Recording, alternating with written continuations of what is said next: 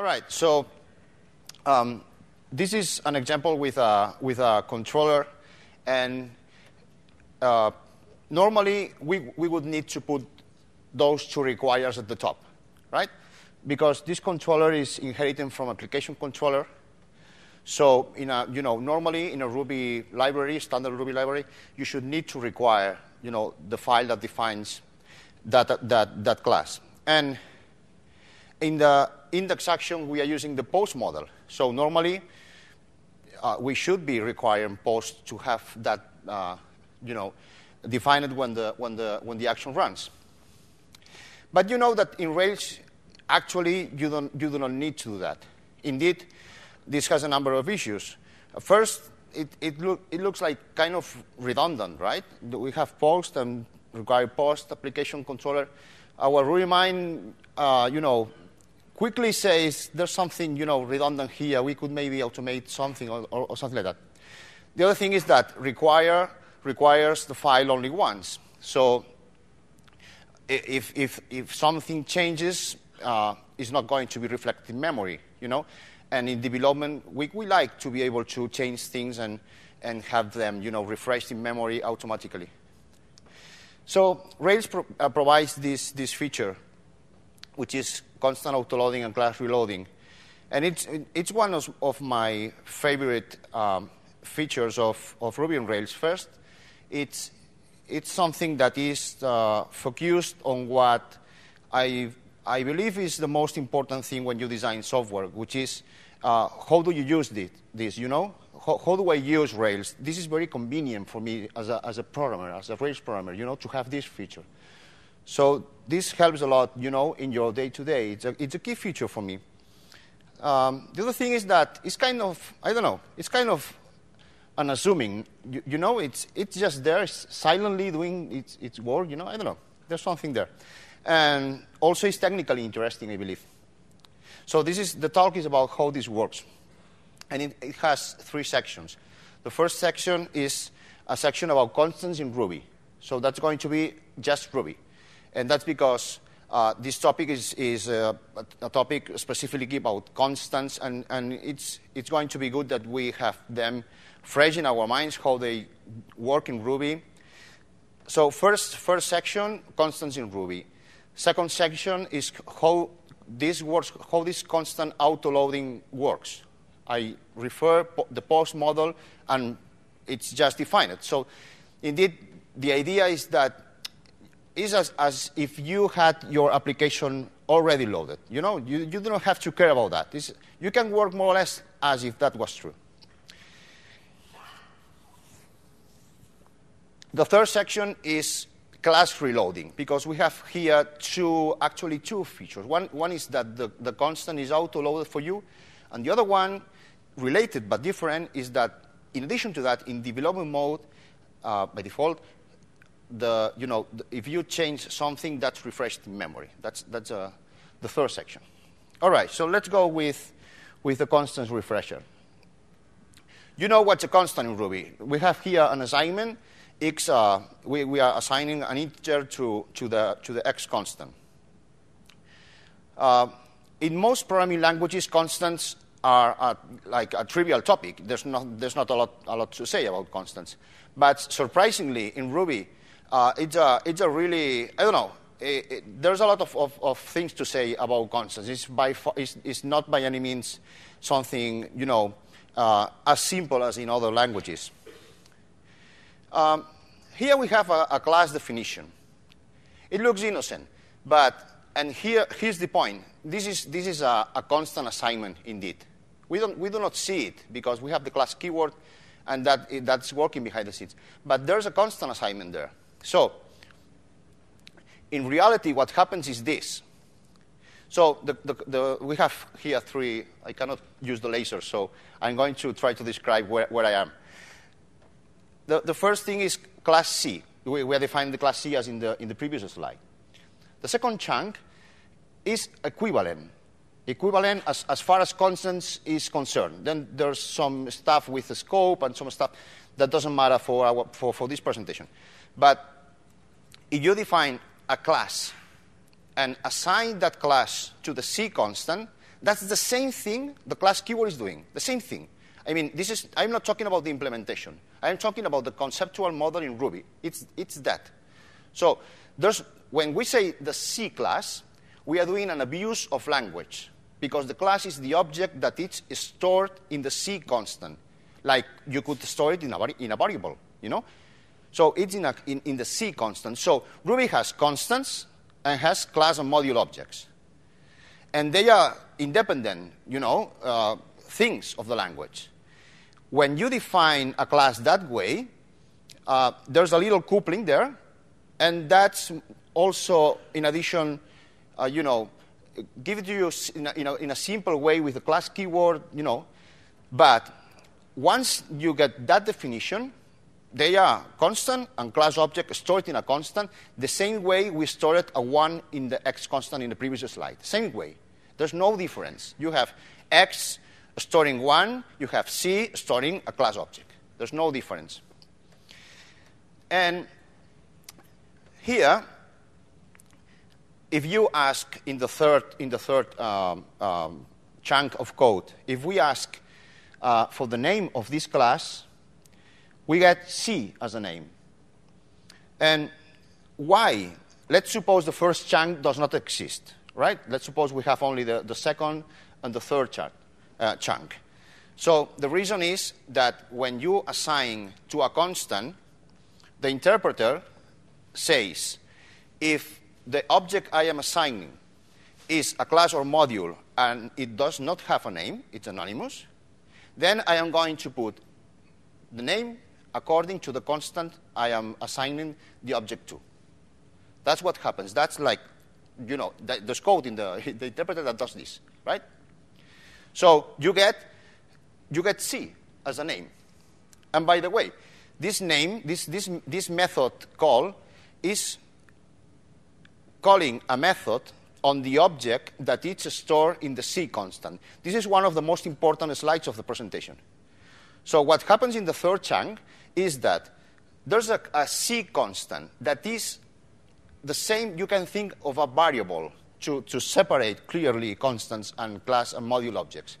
There's a C constant that evaluates to a class object that responds to a name method that yields a result. That's what is happening there. So when the interpreter boots, you have a number of constants already defined, But they are constants. They are not classes. So when we say the string class, and we write it that way, we are doing an abuse of language. Of course, it's a convenient abuse of language. You are not going to say, give me the object that is stored in the string constant by default by interpreter, something like that, which would be, the whole thing. Well, it's not convenient. But that's really what's happening. We have a string constant that stores a class object that is created by the interpreter when you boot. Constants are stored in modules. So, for instance, this is the implementation of the module class in Rubinius. You see, it has a constant table. You can think of that as a hash table. It maps the name of the constants that module has with their value. It's like a hash table. It's like a symbol table, So they are stored in modules. And again, this is not implementation. This is the conceptual model in Ruby. Constants belong to modules, conceptually. So here, we are assigning 1 to the constant x. And what's happening there? The module, and I am going to spell everything now. That's not how you talk, in your everyday programming. But what happens here is we are assigning 1 to a constant called x that is stored in the constant table of the module that is stored at that time in the constant m. We normally say x is stored in m, right? But to clarify everything, because one of the purposes, one of the things that we are going to have clear when we finish a talk is that these things are totally decoupled. So we are storing the X in the module that is stored within the M constant. Indeed, the module could be called something else. And again, the class keyword and the module keyword are basically constant assignments. So this is something in the first chunk of code. This is something that we do routinely. Module something that creates a namespace for you, and you define a class in that namespace. All right? That's a constant assignment. All class and module keywords are creating constants for you. So it's equivalent to the second chunk. The second chunk creates a class with a constructor, class new, assigns to sax parser, and then if you ask for the name of this class object, it returns XML : sax parser. Why? Because it is storing the class object in a constant that belongs to a module, call it XML. Then the interpreter builds this XML : thing for you, okay? Depending on the name of the module you are defining this thing.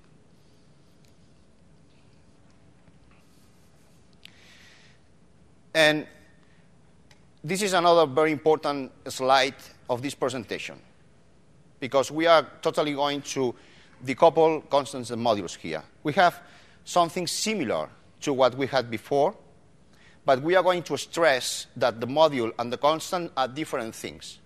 So in the first chunk, we define a module XML, empty. All right. Then we do an assignment. This assignment, it's very important. If you want, XML evaluates to a module object that we assign to another constant. Same thing as if XML contained a string or something more ordinary, you know? There's no difference. It's just an object that is stored in the constant. We assign that object to, in this case, the M constant. All right, so after this line, the M constant and the XML constant hold the same object. If then we reopen the M module, because in the third chunk we have module M. What does module M means? So the interpreter says, okay, M, do you have an object? This constant exists? Yes. It has a module. All right. So since it has a module, it's going to reopen the module. It doesn't matter that it was called or assigned initially to the XML constant. It doesn't matter that the name of the module is XML. It doesn't matter. It's a constant evaluates to a module. We are going to reopen the module. And if we define the sax parser class inside that namespace, the name is still going to reflect the name of the module under which we are going to define this constant. You see the separation? So the XML ends in the name of the class, because it doesn't matter which is the constant that you syntactically see in the scope. What matters is the module stored in that constant. Of course, this is something that we do not do, in our everyday programming. But if we understand this example, we are able to distinguish and know what's going on, Since modules store constants, we have an API to modify the constant tables of those modules. And that's this API that you maybe know, constGet, constSet, constDefine, etc. So that's like a hash API. Get me this constant from this module. Do you have this constant, All right. So in order to resolve constant names, Ruby has 3 algorithms. We are going to see the 3 of them from the easiest one to the more complicated one. This is one is here, and it's kind of implicit. We maybe do not realize there's a constant lookup here. So we have a module, admin, and a user's controller that we want to define within the admin namespace or admin namespace. What happens here? Remember that every time you use the class or module keyword, the interpreter checks whether you are defining something or reopening something. So there's a check going on, you know? Ruby needs to check whether user's controller is defined in admin module. I don't remember where goes the accent, admin or admin. Where goes? Admin? Admin, okay, thank you. So in the admin module. And it's only going to check the admin module exclusively. Even if it has ancestors, it doesn't matter. It's going to check the admin module, which is what the namespace we have in the scope. So if the constant user's controller exists in the admin module, it's going to check if it's a class, and I don't know, and reopen the class if it's a class. Otherwise, it's going to error. All right. And this is very important. It's only going to check the admin module. So if you have a user's controller already defined in the top level scope, it doesn't going to matter. It's not going to, to reopen that top level thing. It's strictly the module I have in the scope. All right. By the way, in the top level, constants are stored in the object, right?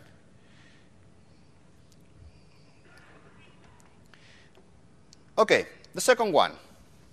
To explain the second one, we need to revise the concept of ancestors of a module or class. Okay, let's go through this slide. In the first chunk, we define an N module. In the second chunk, we define an M module that includes N. Then N becomes an ancestor of M. All right. Then we have class D, and finally, class C inherits from D and includes M. So we have a little bit of everything to see ancestors in all their generality, you know? So which are the ancestors of C?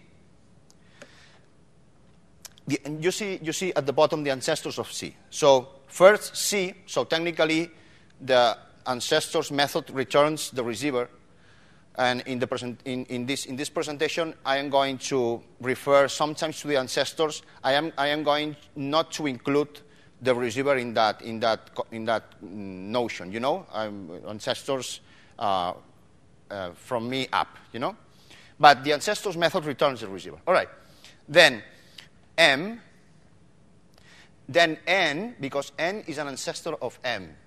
You know, so it's kind of recursively, and nesting everything for you until it gets flat.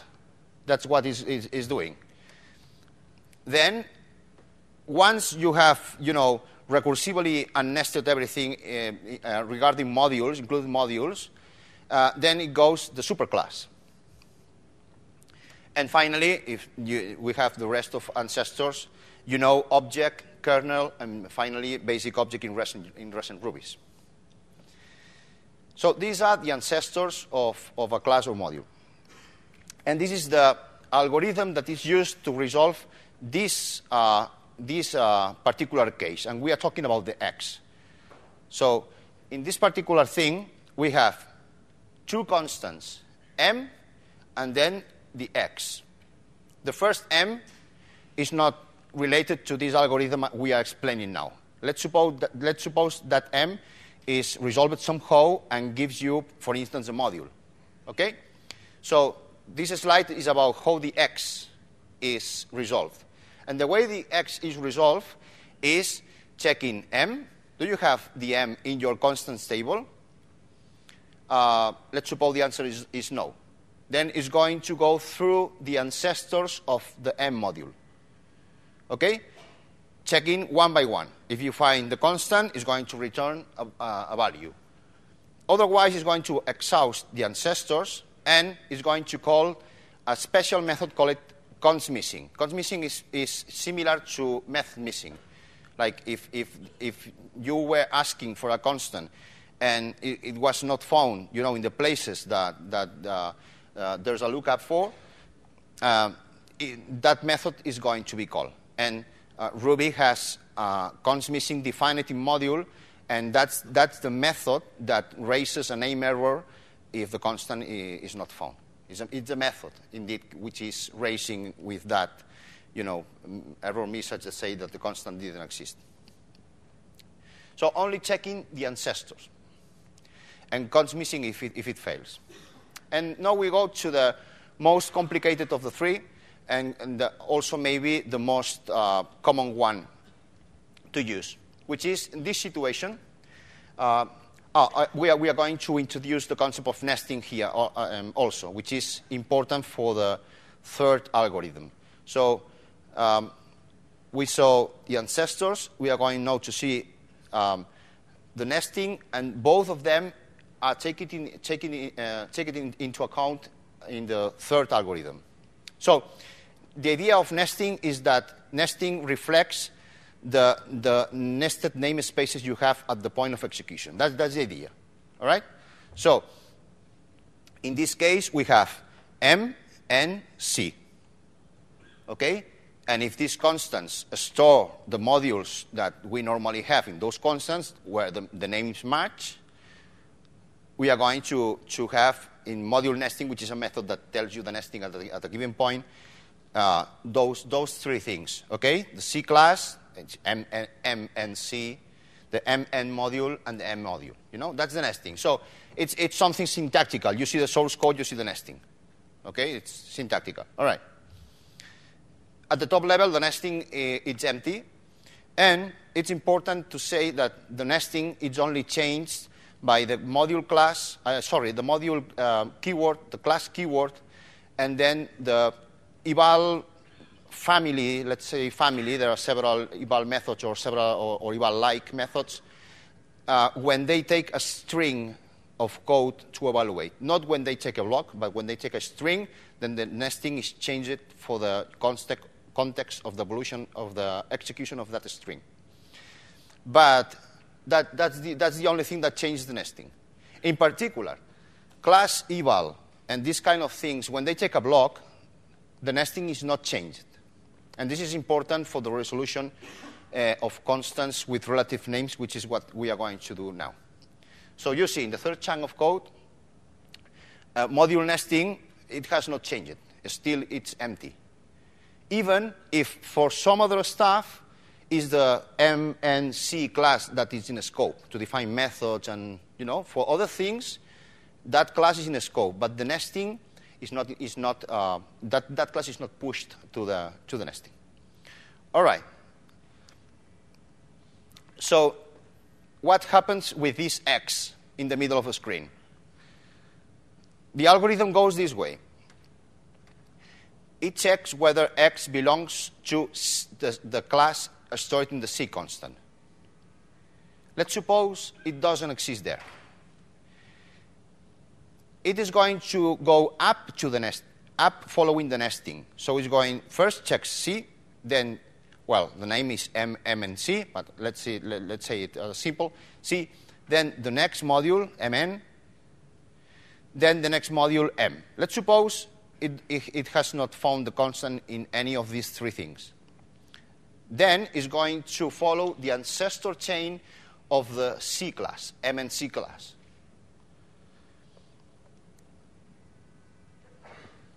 Okay. And then there's a special rule here. With the C class, we are done. If a constant is not found, it's going to call const missing.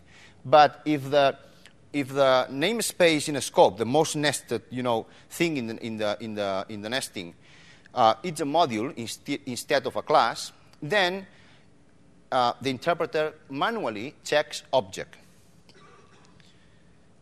Object does not belong to the nesting.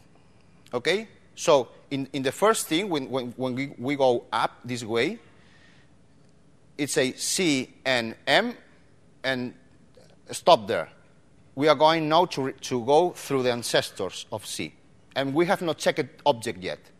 Object is the last resort. So if the most nested thing is a module, then there's an exception in the algorithm, a special rule that says we are going to check no object. All right. If it fails, it invokes const missing. To simplify these descriptions of the algorithms, I skipped this little detail, but we now are going to see it. You know this kernel autoload thing? Kernel autoload allows you to define here a constant, sax parcel, let's say, and associate that with a file name. What that does is, basically, the idea is to lazily load the constant when you need it. So when you need it means anytime you try to do something with a constant, get a value, ask if it's defined, something like that, transparently, the interpreter, if you are asking for that constant, is going to check if there's an autoload. And if there's an autoload, it's going to fetch the file, and if the file defines the constant that we are expecting, it's going to return the value it holds. Okay? So every single time I said it checks this module, it checks the ancestor, it checks. That check is always a check. If there's defined, and if there's an autoload, go an autoload. All right? That's the entire algorithm. This is very important. I've been asked a few times this. The way constant autoloading works in Ruby, in Rails, sorry, is not based in this autoload mechanism. It's a different thing. The implementation we are going to see it has nothing to do with this autoload feature. And the problem is that it's just not possible. There are a few things with this autoload thing. First thing is that it only accepts constant names. You cannot pass constant paths. All right? So that introduces some stuff for some difficulties to support namespaces in Rails. The other thing is that it does a require. And in order to be able to reload things, we need to be able to execute files when they change. So if you use require, you are not going to be able to trigger this again, you know? And in addition, you could decorate maybe, I don't know, as a hack, kernel require, but in addition to that, at least in MRI, that require is a particular required in C that is not kernel require. It uses a particular require. All right? Still, you can do a hack with that. Because how does require know if something was loaded? So there's an array, call it $double quote, that has the names of the files that has been loaded so far. Require checks whether the file you want to load is there, and if it's there, it does nothing. If it's not, require and stores that, you know? So that array is mutable. Yeah? So if we remove the string from the array, require is going to be full and is going to load again the file. Okay, but it's not yet enough. Even if we did that hack, we had the issues with namespaces. There's no API to remove an autoload, for instance. So if you remove a file that defines the user class or something, we would expect that to, I don't know, to not work. There should be no autoload for user, you know, but you cannot remove autoload that you already have defined. So there's a number of reasons that prevents Rails from implementing autoloading with this thing. And it's a pity because it could be so transparent, it could be so smooth, I don't know. For me, it could be the ideal solution for constant autoloading. But I don't think it's possible to implement it with this feature of Ruby. Okay, so we are ready to go for constant autoloading. The thing is, we are going to autoload the user constant. You know, we have been invoked the action. Up to that point in the execution of the code, the user model was not defined. And what happens? Ruby says, hey, you are accessing a user constant. I don't know anything about that constant. It looks for the constant in user's controller. It's not there. Admin is not there. Ancestor is not there. And what happens? It calls const missing. You know? And Rails defines a custom const missing. That's the key of this feature, that const missing. So instead of the default const missing that just raises, we have so const missing is a method, and the const missing is called doing a method dispatch, ordinary method dispatch. If you in the ancestry you have defined something in between, that one is the one is going to be invoked. So const missing gets the constant name you are looking for. In this case, the constant name would be user, and it's running in the context, of the admin users controller class, and that's the information you have. It was invoked in admin users controller. The name we are looking for is user. Those are the 2 bits of input we have.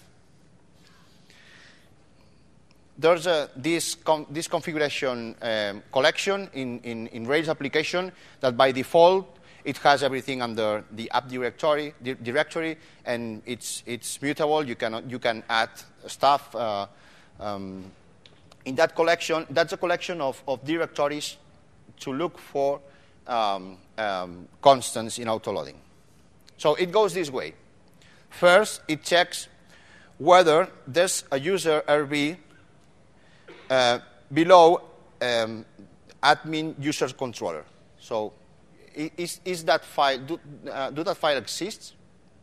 Probably there's not even a users controller directory, but you check. This path exists in the file system? Let's suppose the answer is no. Next step, and this is strange, but we are going to see in a minute what it means. But let me tell you that it checks also whether there's a user directory below the user's control directory. Okay, let's suppose it doesn't exist. Then it goes one level up, and we are here kind of emulating going the nesting up. So the nesting here is first admin users controller, then admin. Okay? So we are kind of checking more or less like Ruby does. It's different, but it's more or less the idea. This thing exists here? No. Next level exists here. That's why it checks whether there's an admin user RB.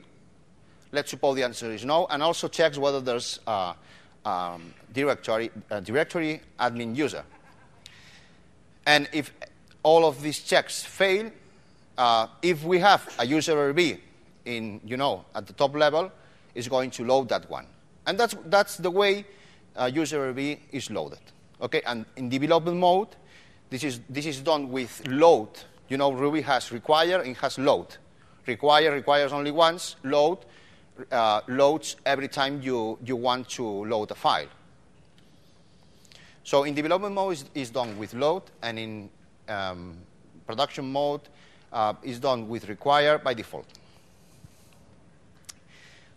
The thing with directories is that maybe you have noticed that when you have namespaces in a Rails application, you do not need to define a file that defines by itself the module that you are using in the namespace, if it's a module. So here's an example. Let's say we have some workers, and let's say that for organizational purposes in our application, we have the workers in a workers directory. It's plural or singular? Singular. Worker directory. Okay, worker directory is something, files. Maybe you have noticed that you do not need to define a worker.rb file that defines the worker module. You do not need to do that. You can do it, but it's not required. So the thing is, it's going to find, doing this backtracking, it's going to eventually find the worker directory. And in that case, it builds an anonymous module for you. Well, anonymous first, and then, okay, let's explain this. It's going to, we're going to match it with the previous section. So we store a worker constant in object and assign a module to that constant. And this is a constant assignment. It's a little bit convoluted. It goes through the API, but it's a constant assignment. So that module that it's anonymous is going to get the name of the constant we assign it to it. Ruby is going to do that for us. So when you ask for the name of the worker module, it's going to say worker. Okay, so Rails does that for you. There are a few cases, corner cases where you need. So this thing is lazy, right? And that's fine. That's good because you are not evaluating files until you need it. You need them. But there are a few cases where you need to be sure that the constant is defined by the time at some point in the code, and you can do that with required dependency. Required dependency basically says, load that file now. So the constants are going to be defined now, but do it in a way that is integrated with all the system, and they are going to be reloaded and everything. We do not have time to explain use cases for this, but let me say that you need this rarely. So this is something exceptional. Do not take it like normal API that you use every day. No. It's only for some particular cases where you need to be sure that something is loaded at that time. So we keep track of fully qualified stuff and file names. Kernel autoload, kernel load, and kernel require are rapid because if user RB requires no Kogiri, for instance, dependencies has to be able to know that user RB was something autoloaded, but no Kogiri was something not autoloaded. It needs to distinguish them because it needs to know what was autoloaded and what was not. Because, of course, the interpreter has tons of constants, It's important to realize that constant autoloading in Rails is different. It uses different mechanisms than the Ruby algorithms. First, const missing does not have the nesting. We have the name of the class, we have the constant, but we do not need in which of these situations we are. Because the nesting depends on the modules stored in the constants, not in the constant names. So the first chunk of code is the regular one. But in the middle, the nesting only has one module, mn. Okay? So Rails is not, const missing is not able to say whether, which is the nesting. I know my name is mn, but mn is the name in the first chunk and in the second chunk. And there's no way to tell which of both cases you are, And this is like very, very decoupled. I mean, you can build a nesting with any number with any modules. So generally speaking, the nesting does not reflect the namespace. It has nothing to do with the names of the things. Of course, you normally do work with code that reflects it, but technically, it doesn't need to reflect anything. The nesting can be arbitrary, as the third chunk exemplifies. And, well, there are even more corner cases, but we are running a bit late, so I'm going to skip this one. So there's a trade-off. Rails is going to assume that the namespace the name of the class reflects the nesting. It's going to assume that. If the code is not that way, it's not going to play by the rules of dependencies RV. That's the idea. So it's better, it flows better if your namespaces reflect the name of the things. Okay? So this is the assumption that we are in this situation. All right? Rather than doing class admin colon users controller. You can do that. It mostly works, but it doesn't flow naturally with dependencies RV. Let's forget about this, which is a corner case. The other key information we do not have is which is the name of, which is the algorithm that was being used to load the constant. We have no fucking idea. We don't know. So here we do something that I don't like very much. I don't think this is an elegant solution, but it's the best you can do. You cannot do anything else. We are going to check whether we do a check that says if this check succeeds, we kind of know which is the algorithm. But that check depends on the order of loading of the stuff, which are the constants that are defined at that point. I don't like it very much.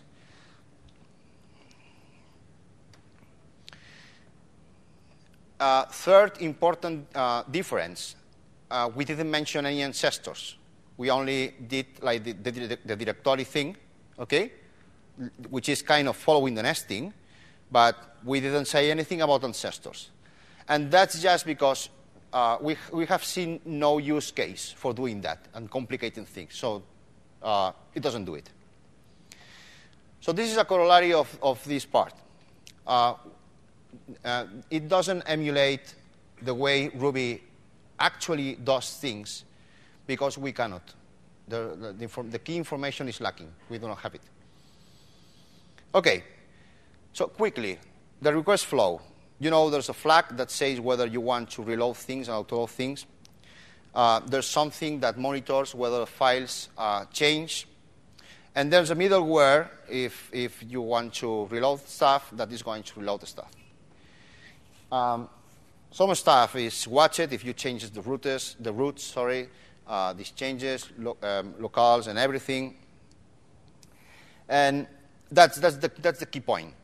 If something changes in development mode in the file system, then the constants we know because we were keeping track of the constants that we autoloaded.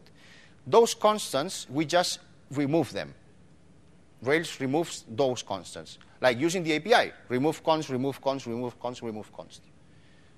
That's done in a middleware before when we start doing the next request and we detect that something changed. So all constants, all autoload constants are removed. So the way reloading works is the following. If we change a file and the constants are removed, and we are in a request to that admin users controller, what's going to happen? That when the interpreter arrives to the line that uses the user constant, says it doesn't exist, like it said, in the previous request or whatever, it doesn't exist. Then therefore, I'm going to go through these algorithms. I'm going to try to load it, and you get a new class object assigned to this constant that we just removed. It could be that the original, technically, the original class object maybe, it could be floating somewhere, but it's not reachable through the constant anymore. In that, if your application, is correctly written, there should be nothing referenced, dangling, in memory. But they are decoupled. It could still be that the class object were somewhere living, and I've seen projects that had issues because some stuff like this, they autoload the constant in initializers or in places that get not reloaded, that kind of things. Okay, anyway, that's it. All right, thank you.